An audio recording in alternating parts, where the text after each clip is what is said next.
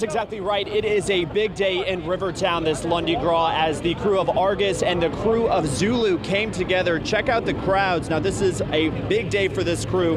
Now, the crew of Argus royalty arrived first, followed by Zulu royalty. Now, the two met and greeted each other outside.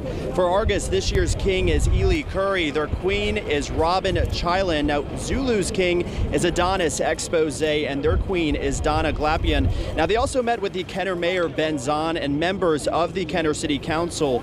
Both Zulu and Argus, of course, will parade tomorrow. We spoke with the kings and queens on what makes this day so special. There's nothing better than the royalty of Jefferson Parish to meet the royalty of Orleans Parish, and a great way of kicking off Mardi Gras. We are super pumped. I'm beyond excited. I mean, I've been planning for this for a year. You know, it's just so great for all the crews that come on Mardi Gras Day just to get together and to, you know, bring the community together. I really believe that Mardi Gras wouldn't happen without the community. I'm just so happy right now. I never thought in a million years I would be here to celebrate and be here as King Zulu for 2017. It's a Mardi Gras tradition in New Orleans, Argus and Zulu on Lundi Gras morning. We're just excited to get ready for tomorrow, and we're looking forward to a wonderful day. And this is the 19th year for this event. In Rivertown, I'm Aubrey Killian, WDSU News.